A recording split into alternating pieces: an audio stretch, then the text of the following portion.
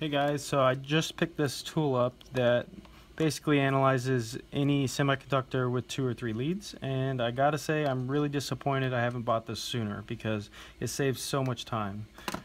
When you have to quickly build a prototype, what I usually do is I'll go through my junk drawer or surplus salvage drawer, and I'll pick up a part. I'll look up the part number, look up the data sheet, and when you have several parts to do that with, it takes a lot of time. So this little tool basically saves so much time. So you just, any order, doesn't matter. It's one of my favorite things is that you just, if you have a part with 2 leads, you just hook up any of the 2 leads coming from the unit. If it has 3 leads, you just hook them up in whatever order.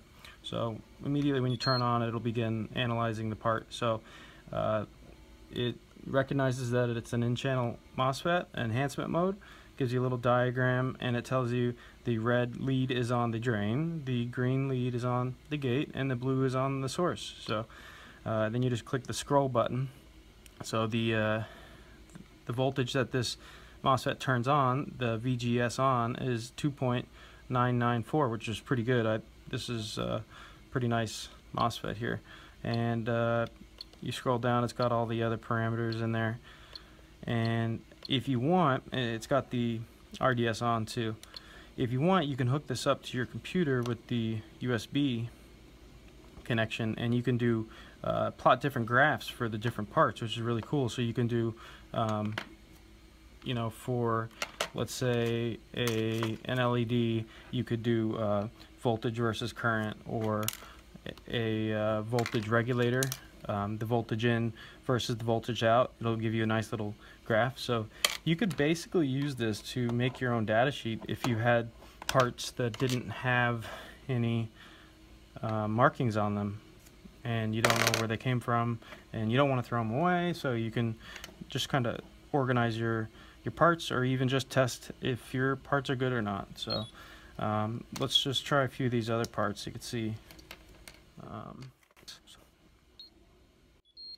so it detected that this is a voltage regulator, and it is, and that the red lead is connected to the in, the green is connected to the out, and the blue is connected to the ground. And then this is a 5-volt regulator, and it's pretty spot on, 5.002 volts. It gets has all your other parameters here.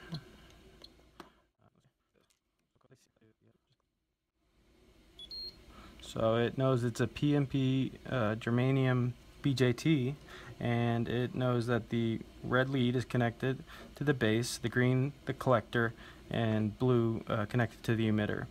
And you have your settings here. And let me show you what happens if you have a bad part.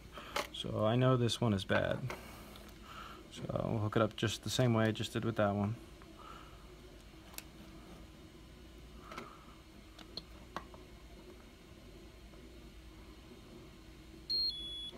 So it knows that the green and the blue leads are shorted, so this is a bad part.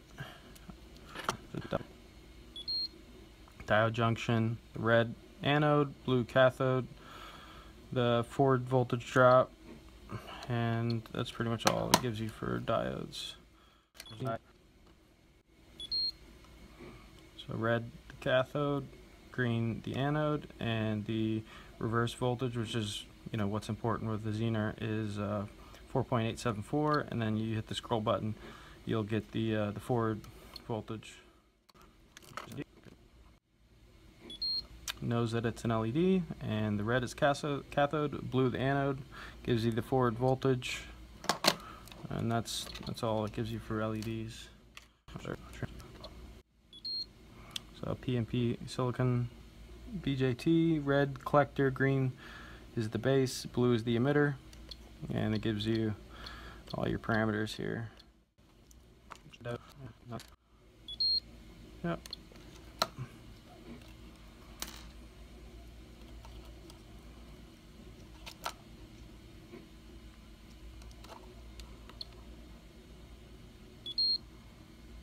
Yeah, and I really like the little illustrations they have to accompany the part. You can see the body diode in channel enhancement mode, and the pinouts.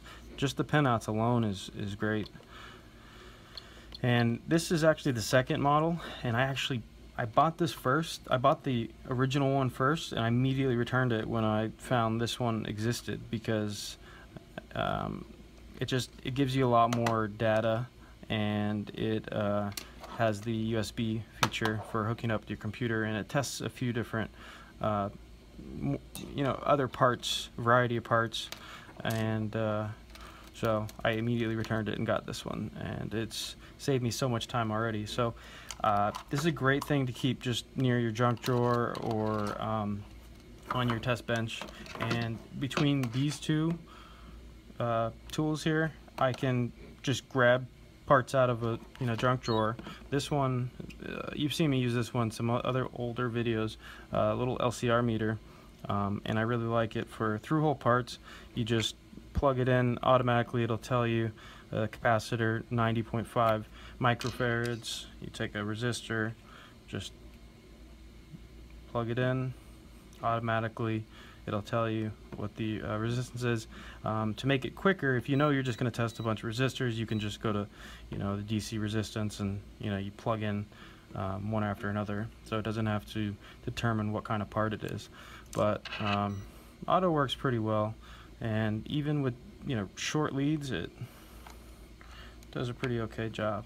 So the little inductor here, and you can change the frequency at the top if you want, and you can do the resistance, the impedance at that frequency. So we have 100 kilohertz here, and if you wanted to do like surface mount parts with this, there are a few attachments that come with it. You can use the tweezers, and that's pretty good for surface mount components. Or they have like this just plugs in for alligator clip type deal. So this just disconnected here. Like, this is a little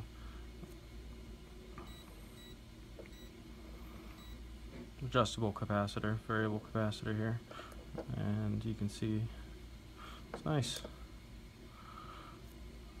So yeah, well, I hope you guys like this video, and feel free to leave me any comments if you have any questions or comments about how to use these or anything like that. So alright, well, I'll talk to you guys later. See ya.